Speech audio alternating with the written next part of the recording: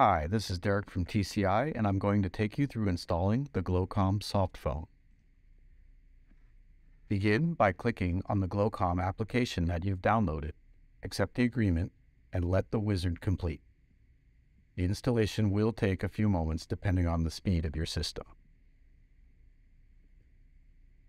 When this is finished, and you have an installation successful message, go ahead and double-click on the GloCom icon that has appeared on your desktop.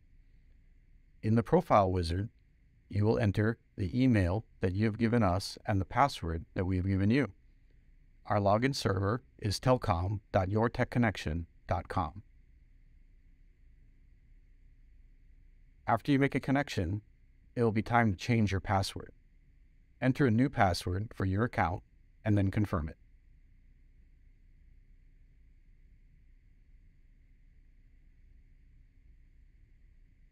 You will not be using your phone in desk phone mode. You'll be using the soft phone, so uncheck the top item.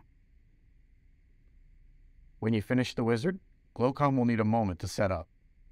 Just wait patiently and the window will appear. It will offer to install an add-on. You do not need to do this. If you do not have Outlook installed on your machine, you will see this message. This is not an error. Nothing's wrong. Just go ahead and click OK. And then from here, you should be able to see everybody in your company. And if you need to make a call, you can click the phone button and go ahead and dial the 10-digit phone number of your party that you're trying to reach. There's one last step that you need to do, which is to go to your preferences and make sure that GloCom is always launched when you start the computer. Checkmark that box, press OK. And now, GloCom will always be sitting in your system tray and will launch automatically whenever you have an inbound call. That's it. You're all done.